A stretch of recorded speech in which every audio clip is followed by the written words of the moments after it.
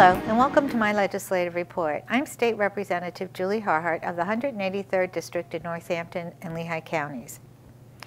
Child abuse is too common in our society, and we must do everything we can to prevent it. But when an act of abuse has occurred, then we must do everything we can to prosecute the abuser while protecting the child. This is the goal of a Child Advocacy Center. These centers house medical, legal, and law enforcement professionals under one roof, allowing a child to tell details of their abuse one time. All the necessary parties are there to hear the interview instead of conducting separate interviews, which can bring stress and trauma to the young victim. After 10 years of effort, I was pleased that Governor Corbett signed my legislation into law that would provide a source of funding to these vital centers. Having this funding will hopefully lead to a broader network of child advocacy centers across the state. Please take a moment to view highlights of a press conference celebrating the passage of this bill. I am State Representative Julie Harhart, and I want to thank you for joining me this morning to announce some important news. With me today, we have State Senator Bob Mensch. We have the Lehigh County District Attorney, Jim Martin. We have Drs. Ronald Swifford and John Van Brickle are here as well. We also having standing with us Tom Muller, who is the Lehigh County executive, and we have Pam. I'm sorry. Pam with Children and Youth. And I did ask Barbara Barker and Barbara Stauffer to step up here as well, because way back when we all kind of were working together to make this happen. So I have brought you all together here to announce to the Lehigh Valley that after 10 years of hard work and persistence, we finally have a new state law in place to help fund a vital system to help treat abused children and gather information to prosecute their alleged predators. Let's briefly look at how we achieved this. In 1997, after I authored a House concurrent resolution establishing a study on child abuse in Pennsylvania, I became aware of how much better we could be serving those children who have been abused. One conclusion of that study determined that a more comprehensive system where children could get treatment through one location was needed. This was a fairly new concept and one in which I saw merit. After the hearings and testimony, I had the privilege of being taken on a tour of the Lehigh County Children's Advocacy Center, where I had the opportunity to see the great work being done on behalf of the abused children. It also gave me a chance to see firsthand the results of my earlier study's conclusion. For those of you who may not be aware, Children's Advocacy Centers, known as CACs, are essentially a one-stop treatment program for abused children, which brings together doctors, nurses, prosecutors, social workers, and law enforcement. The multidisciplinary approach gives abused children the best chance to recover and also provides the most effective way to gather evidence to bring predators to justice. Children going through a normal system of reporting would be interviewed countless times at different locations and by various individuals, some of whom may not be trained in how to interview abused children. This type of experience can be traumatic to the child and can lead to inconsistencies in the facts, which could jeopardize the prosecution. At a CAC, a child has the benefit to being in a comfortable environment with a person trained in how to talk to the child about abuse.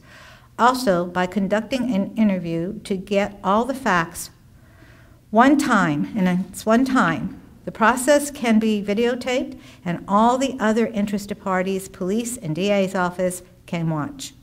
After this, law enforcement can do its job while working in conjunction with doctors and social workers to make sure the child is appropriately treated and all pertinent evidence is gathered. Currently, nearly 24 CACs are spread across Pennsylvania's 67 counties. Why do we not have more of these centers, you ask? because Child Advocacy Centers to date have been operating on a shoestring budget, pieced together through fundraising efforts, donations, and meager federal grants. Today, I can say they will now have a reliable stream of dedicated funding in place that will create a grant program that can help maintain existing centers and establish new ones. Lehigh County is fortunate because it is one of the few counties to have a CAC within its borders, and I am hopeful with this new law we will be able to open new CACs and make treatment options available to more Pennsylvania children and their families. I am also pleased to announce Representative Ron Marsico, chairman of the House Judiciary Committee, authored legislation that was signed into law the same day as mine was, dedicating approximately $400,000 for a one-time grant to CACs through the disbursement of existing funds from a program that no longer exists. There is no doubt about it. This has been a long journey, but it was well worth every step. I want to thank all the people in the county who have supported my efforts over the years and have remained so patient. We finally did it. So. And now I would like to introduce our district attorney, District Attorney Jim Martin. Would you like to please say a few words? Thank you very much, Representative Harhart, and thank you for your tireless efforts in achieving what was just announced. Back in 1999, the Child Protective Services Act mandated that there be a team approach taken in the investigation and prosecution of child abuse cases. In Lehigh County, we took that a step further and went with what we called a co-location model. It was located at 740 Hamilton Street. It involved a prosecutor, the detectives assigned to the Allentown Police Department Special Victims Unit, a child abuse investigator assigned to my office, the Office of Children and Youth, and together we collaborated and made it happen, and it's been a wonderful concept to lessen the pain and the anguish that child abuse victims undergo. As Representative Harhart indicated, it's a one-stop shop. We've had a forensics examiner. We have the capability of videotaping and audio taping child witnesses, which is very important in developing a case, a sound case, in these types of prosecutions. Present at the creation, Barbara Barker was very instrumental in helping us get established, as was Barb Stofa. Pam Burley from the Office of Children and Youth has always been cooperative. Her caseworkers, or some of them, were located at the CAC. Unfortunately, several years ago, the building went bad and we had to relocate it here to the Government Center. However, I'm told that the possibility is good, that Dr. Swinford and Dr. Van Brakel and the Pool Trust working together may enable us to move it to another location, which would be much more suitable in the future. Dr. Van Brakel was there at the beginning. He was the pediatrics man who helped us and examined the children. The hospital has been very supportive. Dr. Swinford, I thank you. Dr. Van Brakel, of course, we thank you. And the County of Lehigh has been very supportive. So all of us working together have managed to establish a very worthwhile Child Advocacy Center that can only get better with funding of this type. So Representative Harhart, I recall when you visited the CAC at 740 Hamilton, and I recall at that point your commitment to attempt to get funding. That's been the only problem with CACs over the years, a lack of funding. Now we have the ability to tap into some funding at the state level, which will be part of the budget on a continuing basis. So we're very pleased and grateful for your hard work, and I thank you again. Thank you, Jim. And now, will Dr. Ronald Swiffer please come forth? Where are you? There you are. Here I are. Thank you. And thank you. Oh, you're welcome. It was 1985, I think. that they first passed legislation in the country with this concept. And since then, about 800 centers have been established, and we have a couple of dozen and are optimistic there will be many more in the 67 counties in the Commonwealth. So we look forward to that. There are things of which one is proud, and there are things that you know really make a profound difference in people's lives. And this is one of those things with regard to abuse that is so unfortunately prevalent in our news these days, that we are very happy to partner and participate in this, and are very optimistic that we'll be able to move to our 17th and Chew site in order to house this multidisciplinary team, and that's the way it needs to be done. And so it's exceptional that a district attorney has the vision that Mr. Martin has to collaborate in this way, and not feel that they need to control every step of the process, but recognize there are other experts, and the most important of which has been referred to by Julie and Jim, which is that forensic interviewer which knows how to professionally get the information that's necessary, share it in a one-stop site so that multiple interviewers are not necessary, as was mentioned, and we are thrilled to be part of this. The National Children's Alliance has this brochure, which I encourage you, and that's the website, nationalchildren'salliance.org, easy enough to remember. And I think you can learn more about CACs from that publication. I couldn't possibly stop my comments without acknowledging Dr. Van Brakel in our network. He has been tireless, professional, and I used to be his direct supervisor as a chief medical officer, and each year whenever we would sit down to talk about his year in review, I would always end by saying, boy, are the children of this region lucky to have someone like you on their side. Because when people see that he's the fellow that's going to be taking the stand to testify and educate the jury, the judge, those in the courtroom, he's done a masterful and professional job, and I salute him for those efforts. Thank you, John.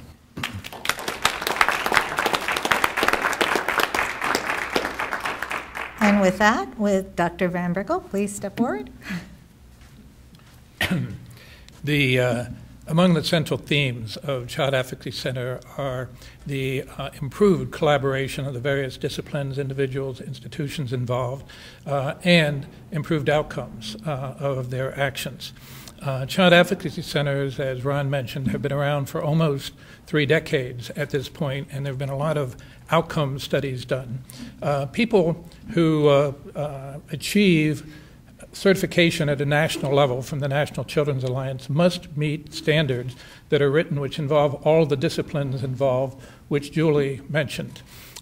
In that collaboration, I think one thing we have to acknowledge is that collaboration and community support needs to extend beyond the participants in the Child Advocacy Center. And I think that particularly today we should acknowledge that our elected representatives are a very important critical group to the success of our CAC. And there are a number of actions going through the legislation at this point which are going to greatly improve our response across the state. One of the things I mentioned this morning is that as we acknowledge Julie Harhart's understanding of the issues, the value of CACs, and her persistence over this period of time, one of the benefits is that she and her aides have done a great job in terms of educating many of her colleagues who needed to support this action as we go forward. As Jim Martin mentioned, the cost of CACs has been prohibitive in Pennsylvania. In that context, I think, to be truthful, most of the outcome studies I've looked has been involved in better outcome for children, both in the immediate and in the long term from CACs, which is, to me, the most important aspect of this approach. But among these studies has been that of cost. And there are a number of studies that demonstrate that the ultimate cost to taxpayers in areas where child advocacy centers are located is less, and it's very well worth the investment. So with that, thank you, and we're very appreciative of your efforts.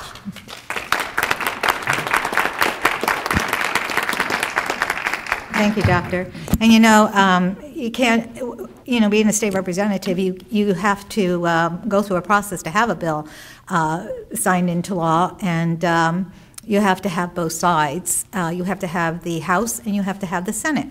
And so I have with us today Senator Mensch, who would like to say a few words because it had to go through his committee, and he was very helpful in getting it through the Senate as well. So, Senator Mensch, could you please? Okay. Julie, congratulations. Thank you. It was a good day the other day in the governor's anteroom where the bill was signed, and to see all of the advocates that gathered for that event, it demonstrated just how important a bill such as this really is. And Julie's efforts really helped to educate the legislature. It was something that I would say was not on everyone's radar. Dr. Van Brickel has talked about you know, how difficult it is to educate people and get the word out. But the other issue was, how do we fund something like this? You know, in a state with the budget challenges such as Pennsylvania, where do we find additional money? So I was the newly minted chairman of Aging and Youth in the Senate, and I was in Denver for some training, and Representative Harhart called me, and Bob, please, and we worked together very well when I was in the House for 2 years. And she said, please, this is a very important bill. And I said, we talked for a while, and I understood the importance of the bill, and I said, Julie, I assure you we will get it through.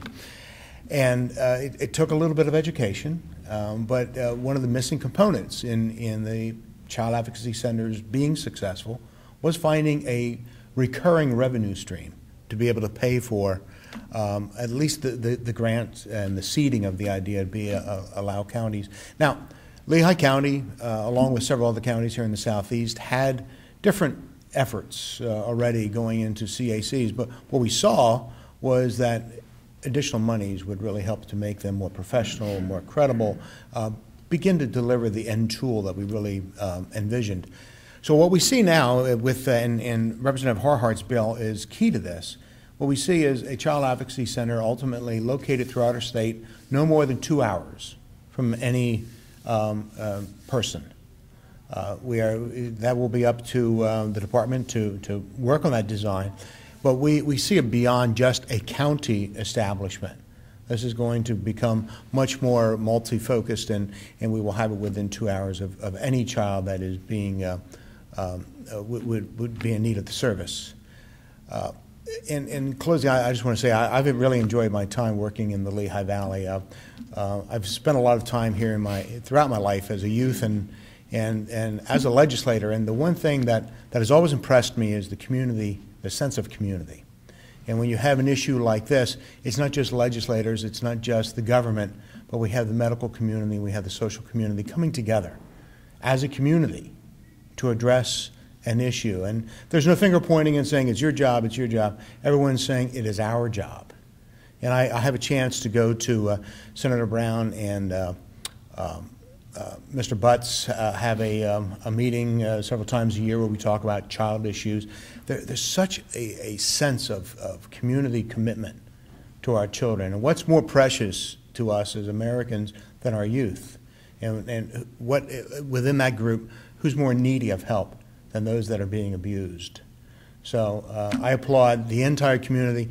Really want to congratulate Representative Harhart for her efforts, but this community is wonderful. You come together, you do what's right, and you put the right fixes in place. So you're all to be congratulated. Thank you.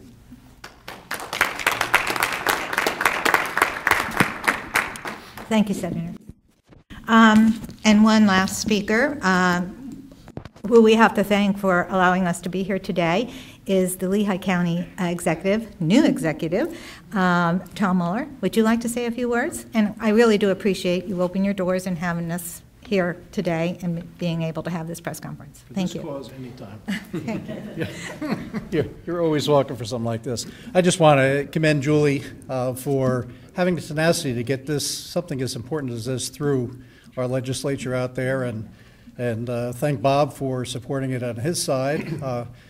The only thing I find sad about the day is to hear that there are only 12 or so in the state already. This is something Lehigh County has believed in very strongly for quite some time now, so I'm glad to see it expanded, or to be expanded. I certainly hope that both Julie and Bob will have the same tenacity in teaching our legislators to move faster on good things in the future. Thank you.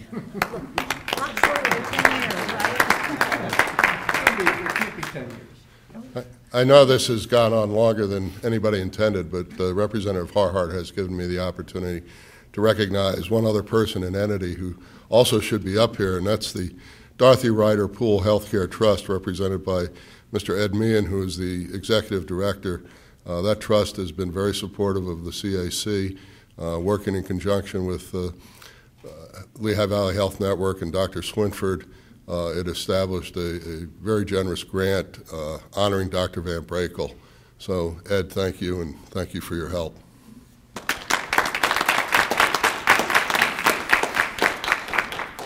Okay, I think that concludes. I thank you again.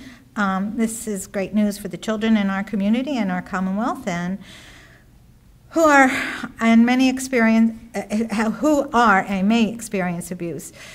With the help of this funding, they will have a safe place to tell their story and get the help they need. It also enables the authorities to build a better case against the accused. And I want to especially thank all of you, everybody here who work with abused children every day. I know you do the best to heal them. You've been watching a press conference announcing a new law that I sponsored to fund Child Advocacy Centers. These centers are an important resource in prosecuting child abusers and making the process of sharing their stories less stressful for the victim. Following the press conference, some of the supporters of these centers share their thoughts on the importance of this new law. Child abuse does not have to ravage a child's life. Children are strong, and with the right approach, a child does not have to develop the normal things that abused children develop. Whenever a child abuse report comes in from the hotline in Harrisburg that occurs in Lehigh County, we're responsible to investigate that child abuse allegation to determine whether it's a substantial allegation or it's an unfounded allegation. And we work collectively with the police when there are certain parameters in place related to the abuse, for example, sexual abuse or serious physical injury. We work with the police and do the investigation jointly. And that's what the value of the CAC is, in that whenever there is a referral that comes in 10 years ago, we would talk to the child, the police would talk to the child, the district attorney would talk to the child. Now everybody comes together in the same place and has one conversation with the child to determine what happened. There's a forensic interviewer who does the specialty interview of the child, and all of those people who need information about what happened to the child observe that interview. And it's really much better for the child. They don't have to go through the story 40 million times in an effort to tell what happened. So it's less traumatic. In these types of cases, there's a great concern that a child's testimony might have been tainted by an inexpert interviewer asking the child questions or putting words into the child's mouth. We're able to avoid that. We're able to prove that we've avoided it because we have the capability of videotaping and audio taping the interview process with the forensics examiner. So it's a crucial role enabling the prosecutor to build the most effective case that we can build using a child who is oftentimes very vulnerable, oftentimes very young, and it is sometimes a true test to be able to have the child explain what occurred. We do medical evaluations. The we is that I work with a nurse practitioner who's employed by Lehigh Valley Health Network. And we do the hands-on medical evaluations of children when referred by Children and Youth and or the police department. The National Children's Alliance is a group that oversees CACs in the United States, and one of their requirements that they've added since we joined in 2000 is a child advocate position, and that's specifically to follow these children over a period of time. I honestly believe that's a higher level of understanding and care, because it is so frequent where now the legal system can wind on at a very slow pace. And then when it's done, it's not done as far as the child and the family is concerned. And so making sure that the appropriate support for the family and for the child is there is absolutely critical. The creation of this network will make it possible that within 2 hours there will be a state-funded CAC, and that means the accessibility, its visibility, so that the people in the region know that this exists, will make those services more accessible. We might even dream that it might discourage this sort of activity occurring in the first place, with the knowledge that there are people there to protect those children, a place that they can go and know that they are safe there and can tell their story, and we can remove those people who are doing this sort of abuse. This way of going about it strengthens the case legally, because in court, when they bring the forensic interviewer onto the stand, and they say, well, tell me, George, have you done this before? How many times? I've interviewed 376 children. And that's when the defense attorney turns to the accused and says, we're going to plea out. Because this is a very credible witness. This is a very credible interview. In the past, as a child would tell each one of these people what happened to them, it would get slightly different. And you can see, and that was the defense attorney's job, to say, well, this isn't consistent, this isn't holding up, she's 4 years old, what does she know? But this is the complete opposite. This is a professional interviewer who's been trained to interview abused children. It's a very narrow specialty. And when you sit in court and say, yeah, I've interviewed 376 kids, everybody listens. So it's a benefit I love to look at, because it's both the emotional, social benefit to the child, not telling the story over and over again, and right with it, it strengthens the legal position. And boy, what more can you ask? Julie is my hero, because she stuck with this 10 years. That is a long time. Most people would say, okay, this isn't going to fly, or this isn't its time, I'm going to set it aside. I told her today, I said, you know what, they gave that to you, Julie, just to get rid of you. That is, and she's like a terrier hanging onto your pants legs. I love her for that. People don't want to talk about it. It's not a popular subject. Yeah. It's not a popular subject. It hurts. It's embarrassing. A lot of time, I'd say almost everybody knows of somebody who's been abused. They just don't want to talk about it. It's not, And in our society today, we tend to be very superficial about things. So Julie had to really educate people and keep hitting them over the head, or maybe it's just like give it to her so she stops talking about it. However, I don't care. If it worked, it worked. So she's a trooper. When I first went to see her, when the director at the time, Barb Stauffer, and I went to see Julie, I don't know, maybe 12 years ago, she was right on board because she already knew, so she worked like a trooper.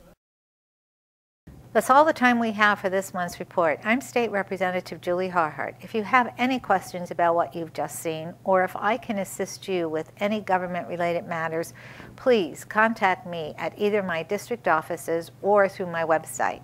The information will appear on the screen in a moment. Thanks for watching, and please join me next time for Legislative Report.